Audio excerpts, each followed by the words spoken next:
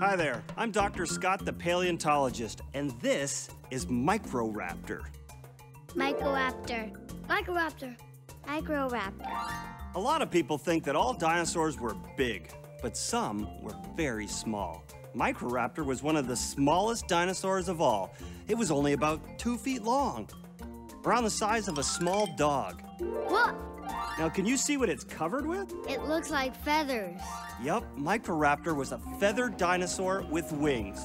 Not just 2 wings, but 1 wing on each front leg and 1 wing on each back leg. 4 wings altogether. And do you want to hear something really strange? With all those wings, you'd think that Microraptor would be great at flying. But actually, it didn't fly at all. We do think that it did glide, though. Microraptor may have climbed trees, leaped into the air, and then used its feathered wings to glide downward, maybe even catching other animals in the air. Microraptor Today, is a flying squirrels do the dinosaur. very same thing. They don't fly because they don't have wings. Instead, flying squirrels glide, just the way we think that Microraptor did. Pretty amazing, huh? Okay, that's it for now. Keep watching for more dinosaur discoveries.